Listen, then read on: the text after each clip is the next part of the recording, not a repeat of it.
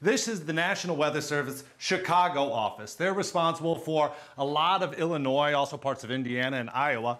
And get this, there's about 122 offices just like this all across the country. And they really have professionals that sit in operation centers just like this, day in and day out, monitoring all the conditions in the atmosphere, in the air, to make sure that people are aware of severe weather when it happens. So take, for example, this here is Lee.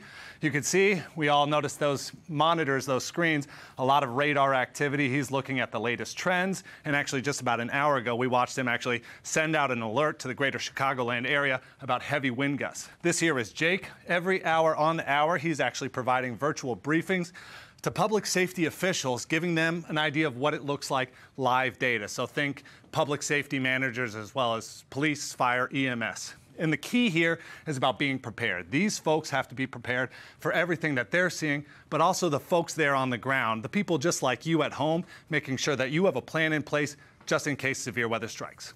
Take a listen. Once we get to the warning stage, that could be anywhere from a few minutes to maybe about an hour or so, just depending on how storm's evolving, how likely the threat is, and how significant it might be. Weather doesn't turn off when the sun goes down, and you have to make sure that something's going to wake you up if it's a risk to you wherever you might be and whatever the weather hazard might be.